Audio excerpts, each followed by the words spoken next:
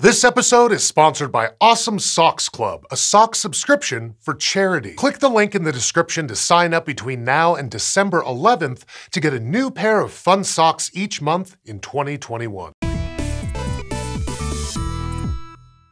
Back in August, we talked about how the Arecibo telescope in Puerto Rico suffered some pretty serious damage, in part thanks to two recently collapsed cables. And now, it's time to say goodbye. On November 19th, the National Science Foundation officially called for it to be dismantled. And on Tuesday, before they could even get in there for demolitions, the telescope's instrument platform officially collapsed. This is a huge loss for astronomy since there's nothing else quite like Arecibo. But looking back on the telescope's 57-year history, there's also a lot to celebrate. Because this observatory made some major observations, including ones that rewrote the textbooks. Coming online all the way back in 1963, the Arecibo telescope reigned as the world's largest single-dish radio telescope for 5 decades. The dish stretched 305 meters across, so big that it was built inside a natural sinkhole. Almost 150 meters above that dish hung an 816 metric ton suspended platform,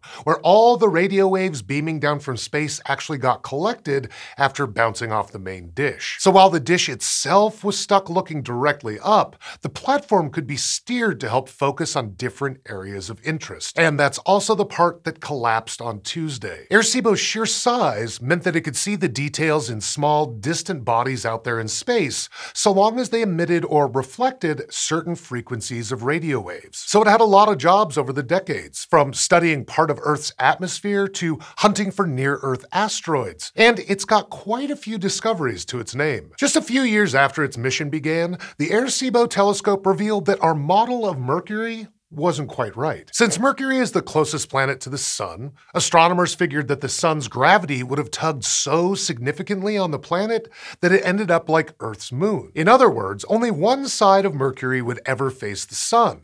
The length of a day would be the same as its year, or about 88 Earth days. But thanks to observations with Arecibo in 1965, astronomers learned that Mercury actually takes about 59 Earth days to rotate. That means that 3 days on Mercury last exactly 2 years. Astronomers call this relationship resonance. And it's thought that Mercury got that way because its orbit is pretty oval-shaped. So the strength of the Sun's gravitational pull changes significantly as Mercury goes around, being stronger when the planet is closer and weaker as it moves farther away. This causes a torque, which forces Mercury's day into a stable 3-to-2 resonance pattern. Knowing this little quirk is important for astronomers as they refine their models of planetary dynamics. And it likely would have taken us much longer to figure this out without Arecibo. Meanwhile, Arecibo was also responsible for discovering the first confirmed planets beyond our solar system. In 1990, 2 astronomers were using the telescope to study the leftover core of a star that went supernova, known as a pulsar. Pulsars shoot out beams of light and they spin,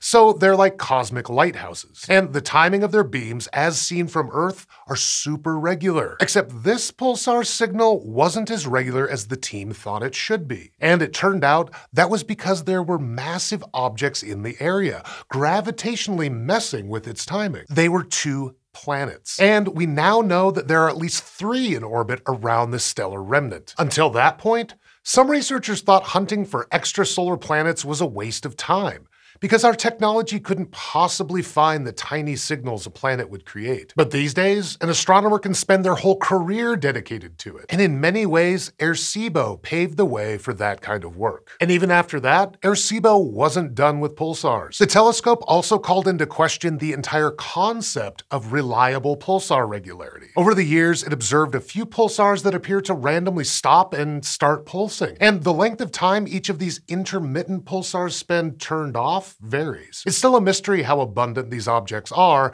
and exactly why they act so weird. And now, in Arecibo's absence, we'll have to look to other telescopes for answers. In the end, we would have loved to see Arecibo keep going for years to come. Even though there are other radio telescopes out there, this one held a special place in astronomy and supported the work of thousands of researchers and staff. So for now, farewell, Arecibo. And to all the researchers and engineers involved, congratulations on almost 60 years of incredible work. If you need a pick-me-up after this sad telescope news, Well, there's always the Awesome Socks Club. It's a charity sock subscription where you get a fun pair of socks designed by a different designer every month in 2021. And 100% of the after-tax profit goes to decrease maternal and child mortality in Sierra Leone, which is one of the most dangerous places to be pregnant in the world. To control inventory and reduce waste, you can only subscribe until December 11th, and you can learn more at awesomesocks.club.